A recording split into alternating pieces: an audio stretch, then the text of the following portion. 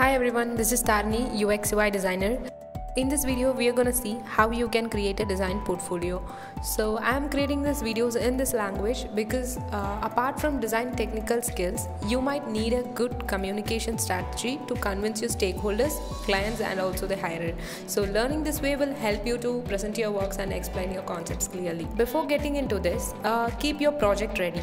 So if you are going to create a new portfolio, your project should be ready, right? So I will give you a brief on how you can create it. So think about a brand, industry, website or product you have always wanted to work on and create your own brief for that project.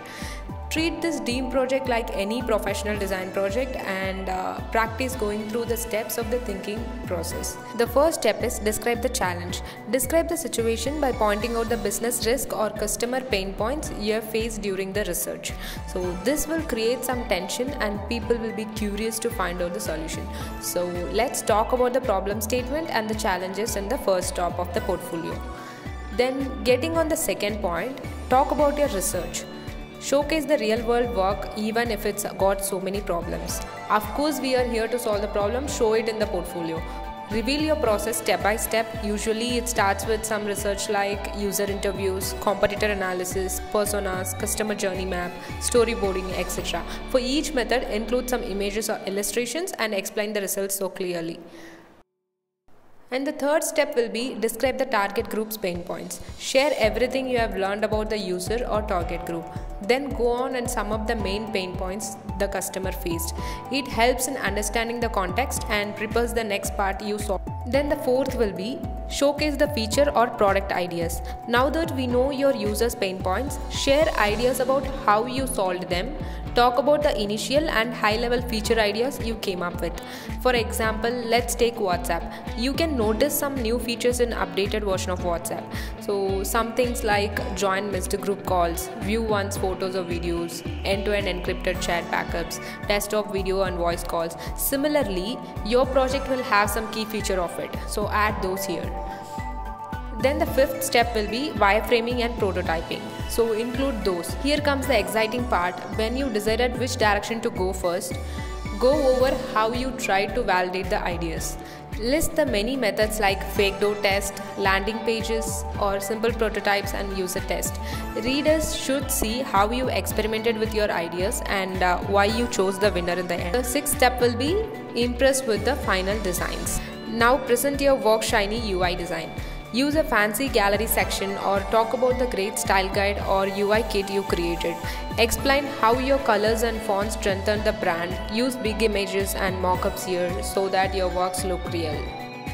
Okay, now I will show you one of the portfolios that I have designed which might be helpful for you to refer.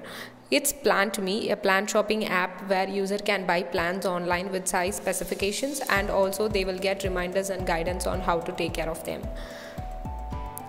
Use some fancy banner to highlight the work that you have done and with the title and the subtitle of that particular portfolio that you're going to give. So next is about, I have just given the overview of the particular problem and the statement and how the solution has been made. So and I have also highlighted the key features. Then the next one will be the design process. So design process are the steps that I have followed throughout the journey of this design.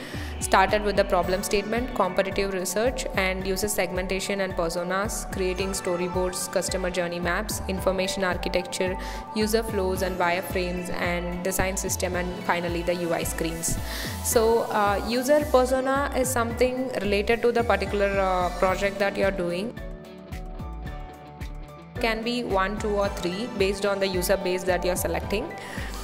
And this is user flow. So from the start journey to the end, how the user is going to navigate through in your application. These are the wireframes and these are the UI screens. And explain a bit about the UI screen because like when someone new is viewing your portfolio, it will be a little bit confusing. So explaining them in the sidewise like might help them to understand the whole project. And here comes the style guide that I have used. So the colors and the typefaces and the UI elements. So yeah, that is all about the portfolio. Okay, if you are a beginner, I will tell you few of the free resources that you can use for mockups and illustrations. One is FreePic, another one is StorySet and Undraw. This three is helping out in finding various types of illustrations. And for icons, you can get free PNGs from Flat Icons. SVGs are now paid. For SVG or design system, you can check Freebies in Figma community. But make sure you give credits to the resources that you are using. Yeah, that is all for today. If you know more free resources, please add those in the comment section so that everyone will get to know. Thanks for watching and we'll see you in the next video. Bye bye.